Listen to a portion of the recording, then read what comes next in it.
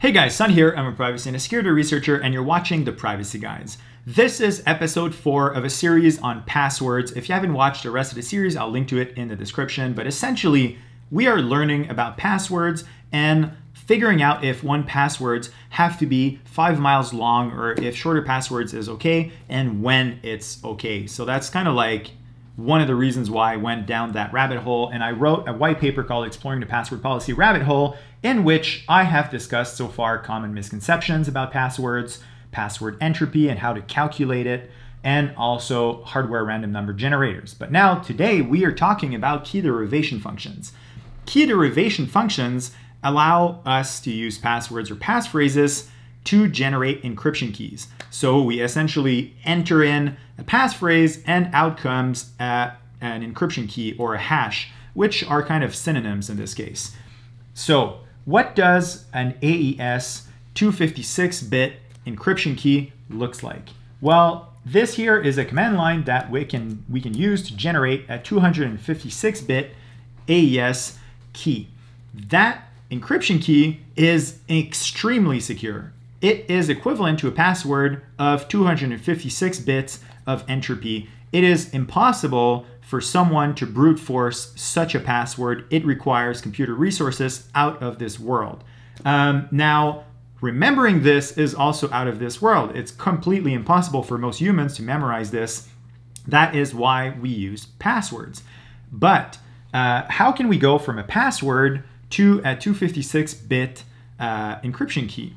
Well, we can use a cryptographic hash function, which is not a good idea. More on this in a second, such as SHA-256. What that does is it allows us to send a passphrase into it, and out will come a hash. So this is very similar to what we just did up here, but we are generating this deterministically from this. What that means is if I run this again, it will always generate the same hash. This is something that we use in the security space to create hashes of files, file systems, things like this, which is great, but then we need a way to sign those, and that's where we use GPG, for instance. But that's kind of a topic for another episode.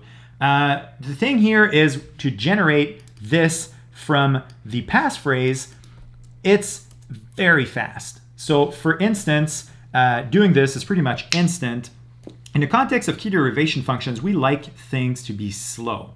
The reason why we like things to be slow is if an attacker is going to attempt to brute force through all possible combinations, well, we want the process to be very slow to make it impractical.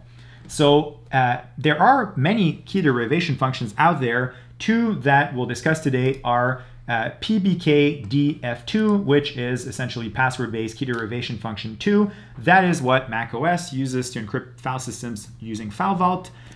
It is also what 1Password uses to encrypt password databases. Now, another one that a lot of people love in the open source community is Argon 2. So Argon 2 is the winner of the password hash competition. It has had a significant amount of peer review and has a whole bunch of contributors. Argon 2 is a fabulous little piece of software, and I'm going to show you guys kind of how it works. So similarly to what we did here, we can echo, which essentially means pipe this string into Argon 2. And we're also setting here a salt, more on this in a second. And when I press enter, it will create a hash, which is the same as a 256-bit encryption key, and it has done that in essentially like 1/100th of a second.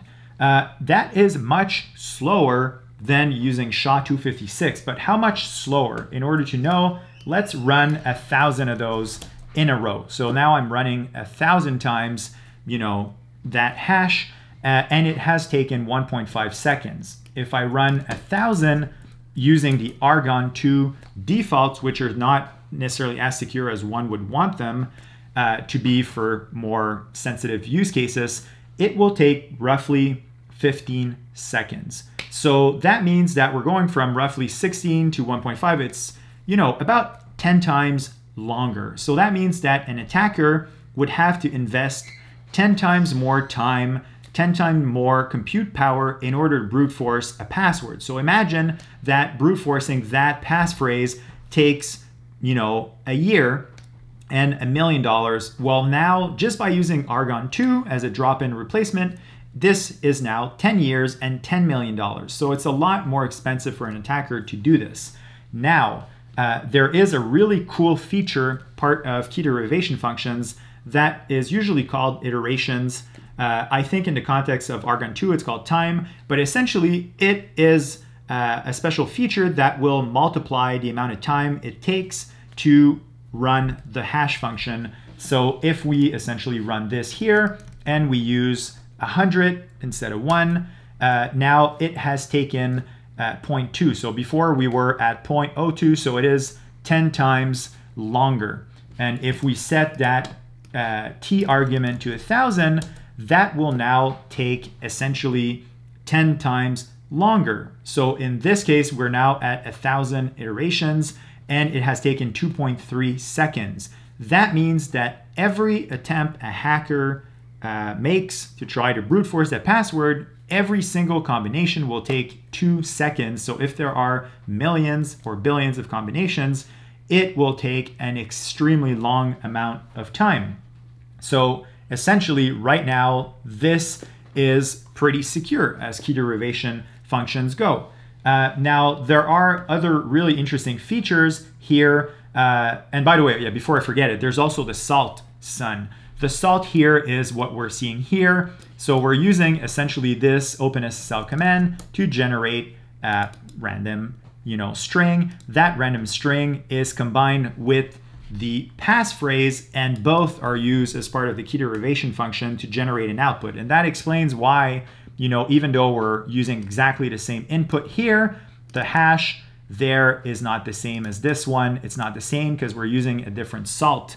That is pretty cool. And while we're at it, the encoded version here, this here includes both the hash settings and the salt. So this here is what a developer would store in the database, and that is what they would use to compare when we're submitting our password, logging in, for instance.